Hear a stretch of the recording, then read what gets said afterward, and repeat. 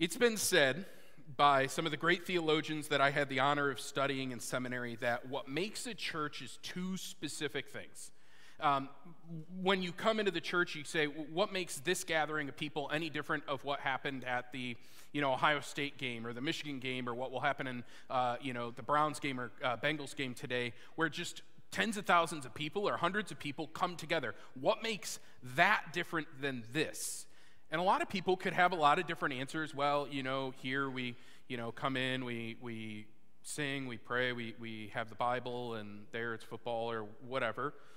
And that's kind of what these theologians were thinking through. What makes this time and this space different from other times and spaces where people gather, even people of Christian belief and heart? Well, what John Calvin said was two specific things. What makes the church is the Word of God is preached, that when we gather, we look to the Bible, and it is preached, it is opened, it is understood, and it is the authority in our life and in our practice and our rule. And then what also makes the church is two specific elements: communion and baptism. Communion and baptism. So preaching of the Word of God and the sacraments, or whatever they were called in the ordinances, whatever they were called in your tradition of communion or the Lord's Supper or the Eucharist, whatever you called it growing up, there's got a lot of names for it, it's the same thing, or baptism. And communion and baptism are not these things that can just be done in any old circumstance. Preaching of the Word cannot just be done in any old circumstance. That when the church gathers, we believe that there's a level of spirit empowerment for preaching of the Word, both for the preacher and for the hearer. And in baptism and communion just aren't any old thing, but rather important steps of faith and action that God meets His children in. Now, some of you grew up in traditions where you took communion or the Eucharist every single week. If you grew up Catholic or you grew up Lutheran, you took the Eucharist every single week. You took communion every single week, and it was a central part of your service. If you grew up in a denomination like mine, I grew up in the United Church of Christ, we took communion on a weird schedule. It wasn't like the first Sunday of the month. It was like certain church holy days that you took communion on. And then some of you didn't grow up in the church at all, so you didn't grow up taking communion. You hear this word communion or the Lord's Supper, and maybe you understand that it's got something to do with bread and juice or wafer and some wine or whatever the tradition was, but you might not really know where it fits into the church, or why do people think it's so important, or why is that one of the elements that some believe make a church a church? Well, today, no matter your background, we're coming to this spot in Mark where it's commonly called the Last Supper. It's where Jesus celebrates this first communion, the Passover meal, with His disciples. And we're going to read about Jesus taking this final meal with His disciples. And my hope today is that no matter your background on communion, you're going to come away today having seen it specifically from the text and understanding it a little bit in a different way. Today, I'm not necessarily going to try and dive into the theological underpinnings and outriggers of communion, but rather walk us through the Word of God so that you can have an opportunity to see that. We're going to be in Mark 14, starting in verse 12, and I believe we are going till verse 26. The text will be on the screen, or you can go there in your Bible. On the first day of the festival of the unleavened bread, when it was customary to sacrifice the Passover lamb, Jesus' disciples asked Him, "Where do you want us to go and make preparations to eat the Passover?" So He sent two of His disciples and said, "Go into the city, and a man carrying a jar of water will meet you. Follow him and say to the owner of this house, 'The teacher asks, where is my guest room? Where am I to eat the Passover with my disciples? He will show you a large room upstairs, furnished and ready. He make preparations for us there.' The disciples left and went to the city and found things as Jesus had told them, so they prepared for the Passover. When evening came, Jesus with the 12, while they were was with the 12. While they were reclining at the table eating, Jesus said, 'Truly I tell you, one of you will betray me, one of you eating with me.' They were saddened, and one by one they said, 'Surely you don't mean me.' "It is one of the 12, Jesus replied, "one who dips the bread in the bowl with me. The Son of Man will go just as it is written about him, but woe to the man who betrays the Son of Man. It would be better for him to have not been born." While they were eating, Jesus took the bread, and when he gave thanks, he broke it and gave it to his disciples, saying, "Take it. This is my body." Then Jesus took the cup, and when he had given thanks, he gave it to them, and they all drank. "This is my blood of the covenant, which is poured out for many," Jesus said. "Truly I tell you, I will not drink again from the fruit of the vine until the day I drink in the new kingdom of God." When they had sung a hymn, they went out to the Mount of Olives. The text opens this day with telling us that Jesus needed a place for his disciples to prepare for the Passover. Now, the Passover both was and is a very important holiday for the Jews. It's been celebrated for thousands and thousands of years, and if you go to Israel today, if you look at Orthodox Jewish people today, they still celebrate the Passover meal. It's a time where they set aside time to remember. Now, some of you are familiar with the Passover. Some of you are not, so it's actually really important that we get on the same page for this. And so the Jews, what are they celebrating? Well, there was a time where the Jewish people, God's people, found themselves as slaves in Egypt. For centuries, they toiled under harsh rules of pharaohs, the men who ruled Egypt as godlike kings, at least they thought of themselves. And the Jews were toiling under this until God raised up a man by the name of Moses, who became an instrument of freedom for God's people. Because Pharaoh's heart was hardened, he refused to let the Jews be free. And there's this common refrain, and maybe you've heard it. Moses would go to Pharaoh and say, "Let my people go." And the Pharaoh would say no. And because of this, God began to send plagues upon Egypt to reveal his power and to show that Pharaoh must let God's people go. And as each plague began to show God's power, Pharaoh's heart continued to harden. The final plague was undoubtedly the worst. It would bring death upon the Egyptians. It's a form of punishment. Moses, though, instructed God's people, the Jews. He said, "There's going to be a plague of death coming upon the land. What you need to do is take a spotless lamb and sacrifice it unto God. And take the blood of the spotless lamb, and you're going to put it on your doorpost, essentially covering the home. And that night, when the angel of death comes upon Egypt, it will pass over you and your home. It will pass over you because the blood of the lamb, the spotless lamb, the sinless lamb, the perfect lamb, the angel of death will pass over you.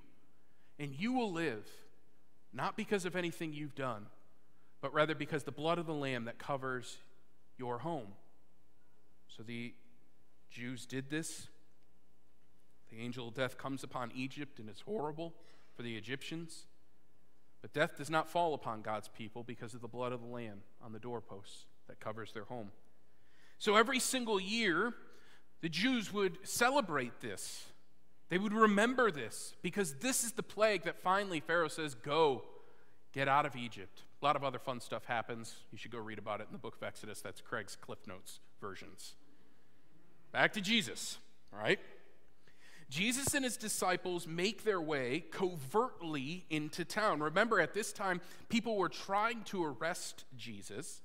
So they make their way back into Jerusalem, where you have to celebrate the Passover. And Jesus begins this meal on a note of awkwardness. Imagine I got up on a Sunday morning and just looked at you and said, "One of you is going to betray me. One of you in here is going to betray me." Get a little awkward, wouldn't it? Get a little uncomfortable. Now imagine someone does it at Thanksgiving this year. Only 12 of you, and some of you are like, "That actually will happen at my Thanksgiving." Thank you for making me freak out about that. But Jesus is sitting down with his disciples, and he's going to have this Passover meal, a celebratory feast where they celebrate the angel of God, or the angel of death passing over because of the blood of the lamb. And as Jesus is sitting with these 12 men that are supposed to be the most loyal of his whole following, he says, "One of you is going to betray me." Text says, truly I tell you, one of you will betray me, one who's eating with me. And then his disciples reply in verse 19. They were saddened, and one by one they said, surely you don't mean me. Each of them, all of the disciples, sit there and protest. Surely you don't mean me, Jesus. You say someone's going to betray you, but surely you don't mean me. And this is an important note, church. While there was indeed a man at this table named Judas, who would go on to betray Jesus for 30 pieces of silver, each of the disciples in their own way, within the next 24 to 36 hours, would also go on to betray Jesus, to deny knowing him. Peter, most famously, standing at that bonfire in the courtyard, is asked, don't you know Jesus? Aren't you one of his disciples? And betrays him 3 times. A text we'll see coming up. So Jesus is eating this meal with men who claim to have his back, who claim, I'm all in. Surely you don't mean me. How could I betray you? With men who, when their loyalty is questioned, say, I will never betray you, Jesus. We have in our minds at times when it comes to the church that the disciples were perfect. You know, Peter, James, and John, a lot of us grew up calling them Saint Peter or Saint James, Saint John, and we've seen these imageries or graphics of them with halos around their head, and here they are eating this meal with Jesus, and we think, man, this was the perfect group of guys. Yeah, Judas was a bad apple, but the rest of them, they got it. This was the perfect group of men. You ever think that the disciples had just as fickle a faith as you and I? They saw Jesus do miracles. They saw Jesus walk on water. They saw Jesus raise Lazarus from the dead. And yet within 36 hours, all of them would turn their back on Jesus for fear or cowardice. Next, Jesus takes the elements before him. He takes the bread and he gives thanks to it and he breaks it. He says, this is my body, take it. And a lot of symbolism happening here. In the days where ahead, Jesus would be whipped, he would be beaten, he would be broken. His body literally broken on the cross for you and I. When Christians take the bread or the wafer, whatever you grew up taking, or if you've ever taken it, the idea is to remember the body of Jesus Christ broken for us. The church has always held that the weight of our sin, the weight of our betrayal, the weight of you and I being at the communion supper, the Last Supper, and actually being the kind of people that we betray Jesus. The weight of that betrayal, the weight of believing one thing and doing another, the weight of our sin, the weight of our rebellion, it cost Jesus everything. He was broken for our transgressions, pierced for our iniquities. The sin tab that we ran up was so extreme, Jesus crushed for our rebellion. Next, Jesus takes the cup, takes the wine on the table, he gives thanks to it, and says, this is my blood of the covenant, which is poured out for many. Now this is where context becomes so important, church. Remember back to what they're celebrating. The Passover. Remember why they're celebrating. Because the blood of the Lamb, death passed over. And for thousands of years, the Jews celebrated the blood of the Lamb, the perfect and spotless Lamb, covering them and passing over them. And Jesus says, when you take this cup, you will remember my blood spilt for you. My blood that inaugurates a new promise from God, a new covenant from God. My blood which covers my people from the angel of death, and it will now pass over you because of me.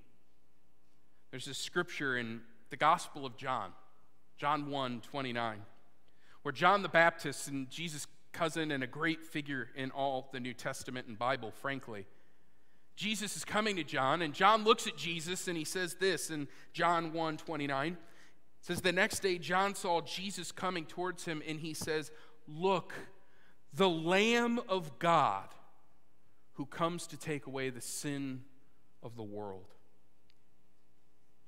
When you and I take the cup or drink the juice, we remember Jesus as our Passover lamb, whose blood has sealed a promise between God and his people. Whose blood has sealed a promise between God and his people. This blood, it's far stronger than any handshake or head nod. It's far stronger than anything we could just agree to or legal contract. It's why we can't break it.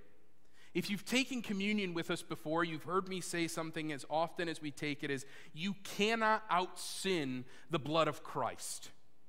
You cannot run so far, you cannot dig your hole so deep that the blood of Christ can't cover you. When we take the cup, we remember that God's promise is not sealed by our behavior, but rather the blood of our Passover lamb. This night, this meal, is something that the church has had at the core of who it is for some 2,000 years. To take the bread and remember Christ's body broken, to take the cup and remember Christ's blood poured out, communion, the Lord's Supper, Eucharist, it has had many names, but it has always served as a reminder of what Christ went through and as a vehicle of God's grace into our lives for all those who partake. As soon as and we're going to soon take communion together, but before we get there, I want to just point out a few things to you from this text, because I want you to remember them as you approach communion going forward. Because when I grew up, and frankly for a lot of churches, including Salina First before COVID, when we served communion, we would do so in kind of a very formal way. The elements were served on very formal trays. They were, gold-cladded or, at least looked that way.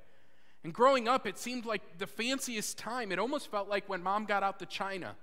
Like, just don't look at it, don't touch it, don't go anywhere near it. And the kids didn't get to use the china, at least in our family, right?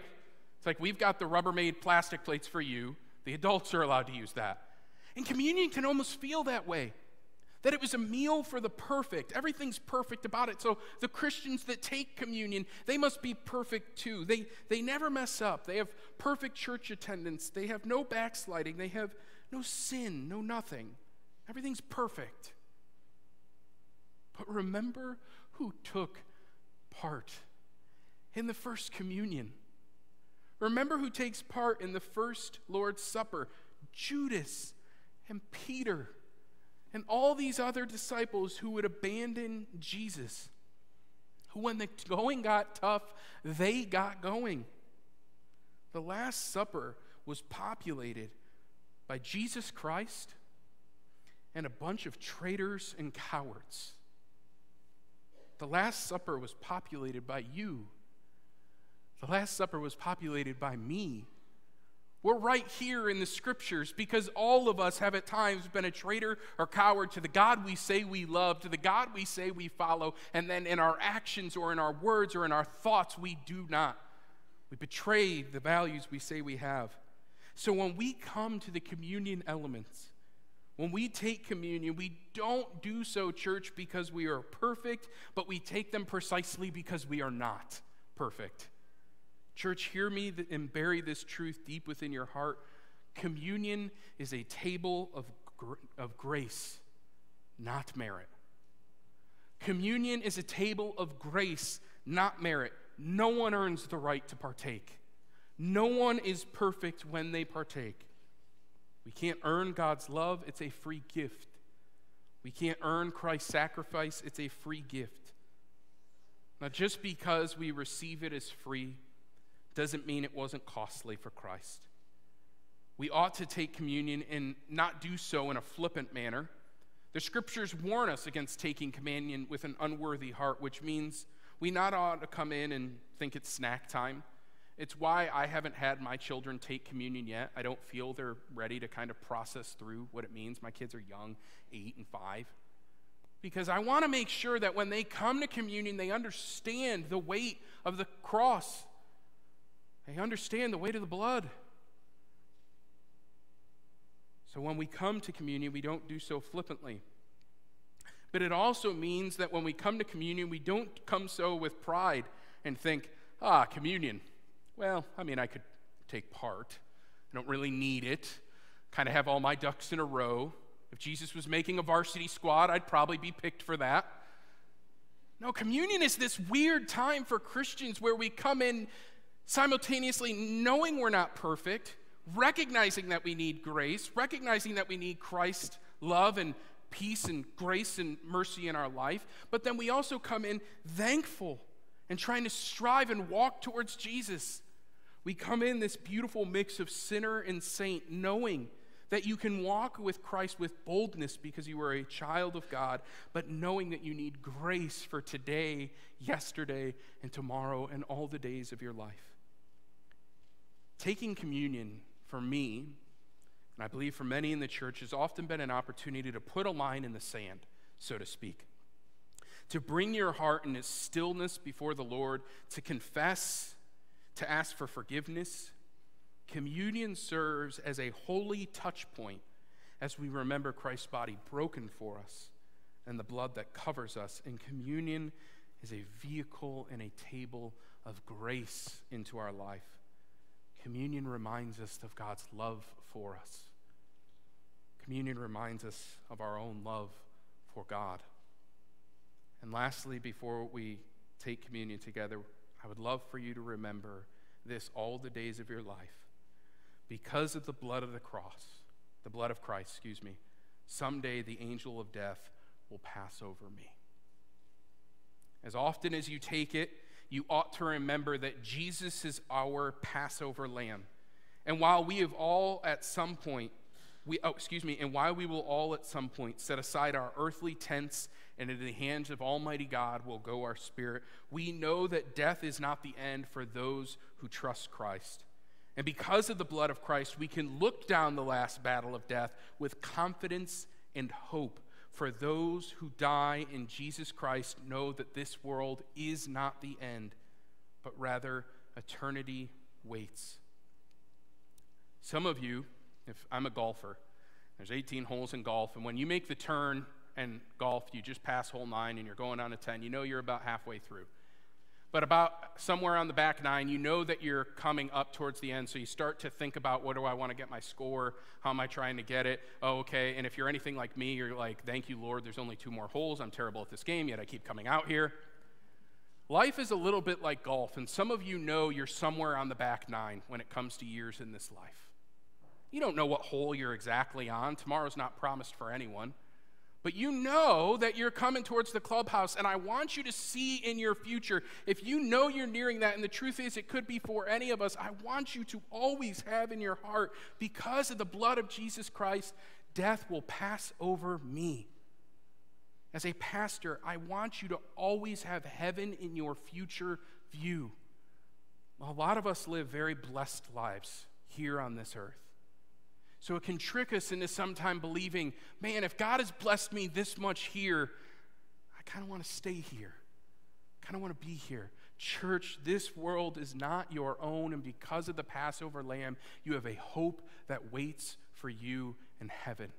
And every time you take communion, you have this opportunity to think of heaven, to think of loved ones past who worship Christ in perfect holiness this day, and to think of what awaits you this day. What a beautiful gift communion is to the church. A meal of grace for you and I. An opportunity to stop and repent and reflect and remember and rejoice in Jesus Christ. An opportunity to remember that our fate and our future is secure, not because we're good enough, but because Jesus, the Lamb of God, has come to take away the sin of the world. Take away that sin. We mustn't let communion become a commonplace activity in our hearts. We mustn't let our hearts fall by the wayside in worship. It should be something that we regularly engage with and share with one another. It's a great uniting meal of the church of grace and mercy, a great time to remember.